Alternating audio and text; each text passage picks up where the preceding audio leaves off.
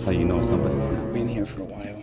Oh, look at that. All right, so we're gonna go to the attic and take a look to see what's going on with the furnace. That's how you know somebody's not been here for a while. Oh, look at that. There's water in the drain pan. Wonder why. So first I'm gonna check to see if this coil is level.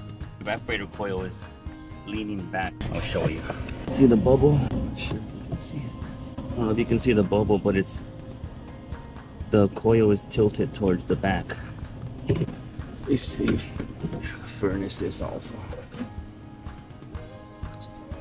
Yeah, the furnace is too. The furnace is also tilted towards the back.